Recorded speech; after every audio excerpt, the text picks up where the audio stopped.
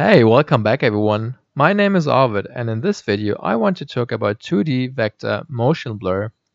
It is typically used in Nuke to create fast motion blur without any noise to get quick results. It has some limitations though, for instance when you've got objects which are rotating around itself, for instance car tires or rotor blades of a helicopter. Also, a drawback is you don't see the motion blur inside of reflections or refractions. That are some limitations of the 2D vector blur. But for most cases, for instance like planes flying across footballs or whatever, something which has a linear motion, vector blur is really good for this. So I want to jump into Maya and show you how to set it up using Arnold. So I have a basic scene prepared, just simple spheres dropping, and then I've got a really cheap rotor blade or something, maybe it is car rims or whatever, something really basic which just rotates around itself. So to set this up, all I did was enabling the motion blur. So enable motion blur.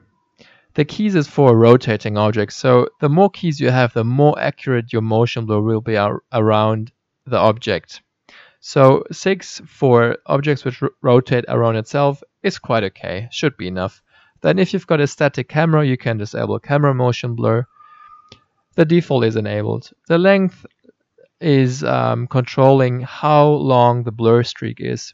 Actually, it is how long the camera shutter is open, and therefore you will get a longer streak for fast moving objects.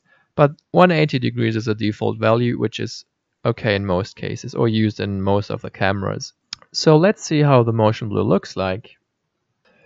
Alright, this is the motion blur, the 3D motion blur. You can see the rotor blades are rotating nicely. You've got the nice rounded streak, and you see the linear motion blur of the falling spheres. So let's save this. Just overwriting the training image motion blur. And now to create 2D vectors, all you have to do is go to the AUV section, choose the built-in types, and look for motion vector and enable this. So now you've got let's just first stop this guy. So now you have motion vectors enabled. The problem is you don't want to render the motion blur. So what would you do? You would think you can disable the motion blur, but then you don't get calculated vectors.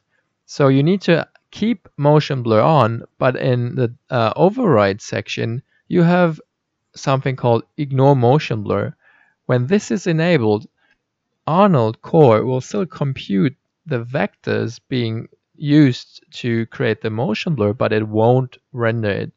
But you will get a proper output of the motion vector AUV. So now you can see you've got the motion vector AUV, and you can already see that you get some values written inside of the vector. So let's see how to use this inside of Nuke. Alright, so let's export this as well, self multilayer EXR, and override the training image. So yes, and let's stop the render and head over to Nuke. So let's read the file. So we've got the image motion blur and we've got the image. So open, and the other one. So we've got the one is the rendered motion blur, this one, and the right one needs to be refreshed. Some caching issue, should be fine, I guess. Let's just cache clear all. There we go. So this is the rendered blur, and this is the one without. And when you go to the drop down, you can see the motion vector pass right inside of here.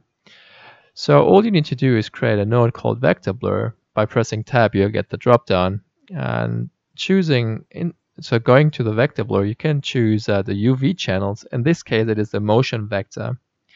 And now if you enable this, you don't see the expected result. Important is that you enable the alpha channel and choose the RGBA alpha of the render. So choosing this alpha should be inside of the vector blur. Another important thing is to have the proper offset. Currently, you see there's a big jump. The problem is the offset is different in Arnold, so this needs to be all the way on 1. So you get the aligning top edge. And then you need to change the method to be forward. This is the default for Arnold. And here you can directly see a big limitation of 2D vector blur. So this is the problem when you have semi-transparent objects and then it's a rotating object around itself. You can see that the motion blur is not working properly behind the half transparent blade. And also here's a big error happening. But other than that, you can see that the linear motion is 1-to-1 exact. So this is now the rendered blur with the noise, and this is the 2D blur. So you can actually see it's behaving really nice. But as I said before, there are limitations. And as well, you don't get the round blur on the rotating object. You see, with the rendered blur, you get this nice round shape. On the 2D blur, you don't get that. I just wanted to show you a quick demonstration on how to set up and use the 2D vector blur rendered from Arnold inside of Maya. And as you can see, there are definitely limitations using the 2D blur, but also lots of advantages using this, because you get all the speed and almost no noise in those 2D vector renders. I hope this quick video helped you out how to set up your motion vector. And thank you guys very much for all the good feedback and all the fantastic ideas.